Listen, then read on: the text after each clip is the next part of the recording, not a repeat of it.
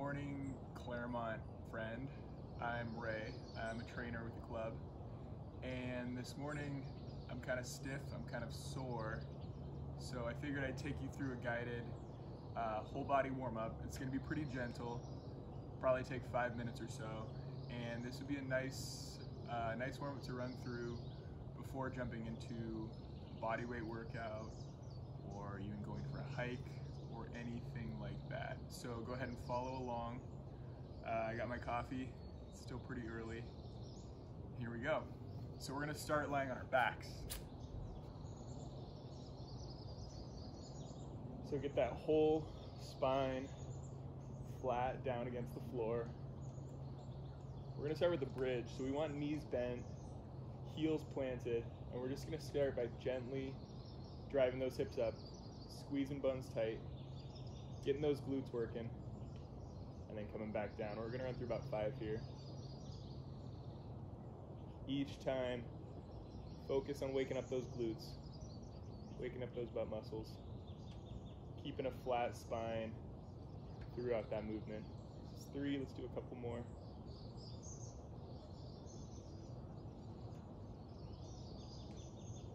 Good, let's do one more here. Good. All right. So next, watching out for my coffee here. Next, I'm gonna make what I like to call cactus arms. So I'm just bringing my hands out to make sort of a field goal shape. And then keeping that spine flat against the floor, keeping my abs working. I'm gonna start to reach those hands up overhead, as far as I can while still keeping those elbows down. Might not be that far, that's okay. Pull them back down again. This time try and reach just a little further. So again, we're getting the core warmed up, but we're also warming up the shoulders here.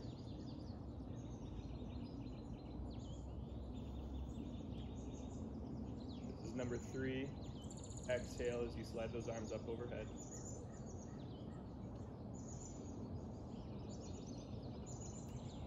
Just 2 more here.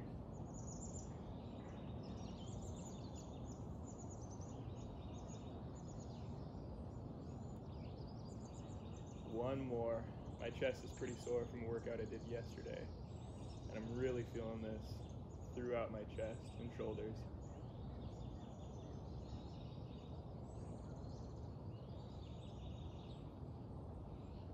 Good. So now I'm going to reach those arms out wide. We're going to get a little rotational stretch that's also going to kind of fire up my core a little bit more. So I want you to reach one foot up overhead here, with arms out to a T. We're just gonna let that leg drop all the way across your body. So the weight of your leg is getting that spine to twist. Work on keeping the opposite shoulder down on the floor here. A couple of deep breaths.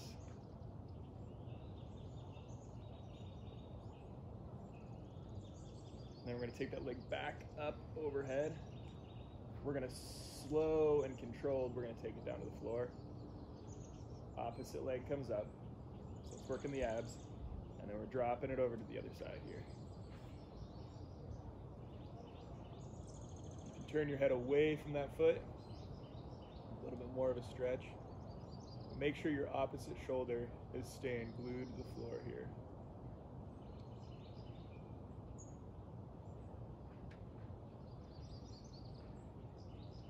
Control it back up overhead, and then lower it all the way down again. Nice. All right, so now we're gonna turn over onto our stomachs. We're gonna start warming up the chest a little bit. So I want you to tuck those toes under, engage your core against the floor here.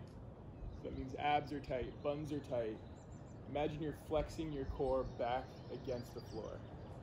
Hands under shoulders, and we're gonna do a push-up, nice and controlled. Roll those shoulder blades down and back. We're gonna press all the way to the top. Hold for a second, and then we're gonna lower that all the way back down again. Nice and controlled. You can always modify if you need to. You can do this on your knees. Still want your core working though. Press all the way up, hold, all the way back down. So think about how those arms and your chest are getting fired up here, starting to work. 5 total here. 3, couple more. 4, let's do one more.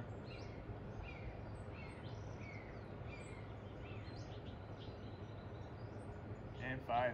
All right.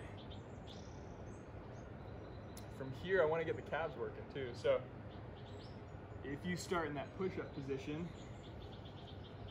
and then lift your hips, this would be a downward dog basically. What I want you to do here is come up on those tiptoes and then control those heels all the way back down toward the floor. Let's go through 5 here.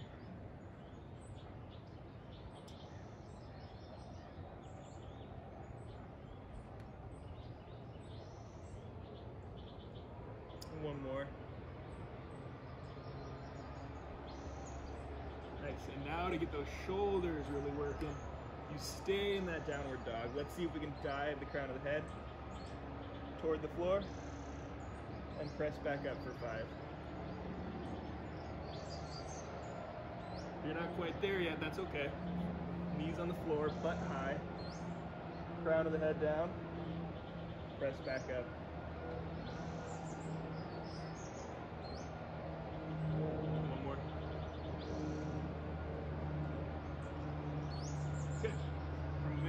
Get those legs working a little bit more. So if we start in a lunge or a split squat, it's the same thing. We're going to slowly, nice and controlled, we're going to come up to standing. So toes are tucked under, buns are tight here, and then pushing through the heel of the front foot. And all the way up, all the way back down. 5 of these.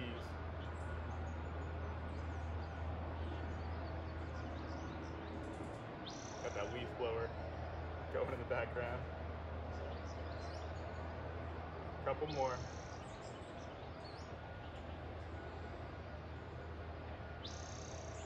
And then let's simply switch feet.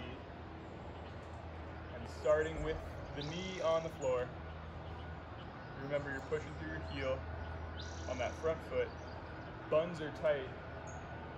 We're lifting straight up and then straight back down. We're not traveling forward, not traveling back. We're not leaning. We're just moving up and down here.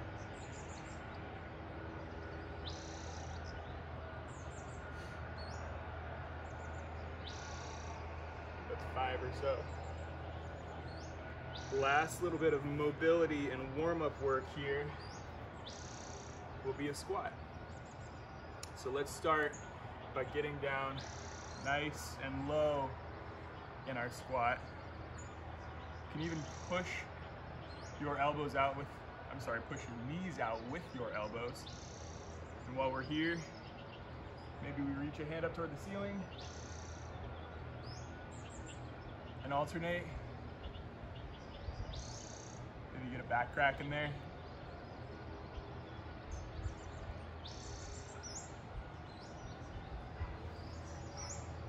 And if you're not quite ready to get your butt all the way down toward the floor like that, you can always hang out as low as you're able to go. You can put elbows on knees, that's fine. We just want to work on sitting down a little lower.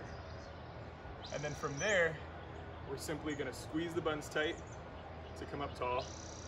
Weight on the heels, I want you to lower down as far as you can. Come all the way back up again. 3 more here. Take your time. Just a couple more. And let's do 1 more.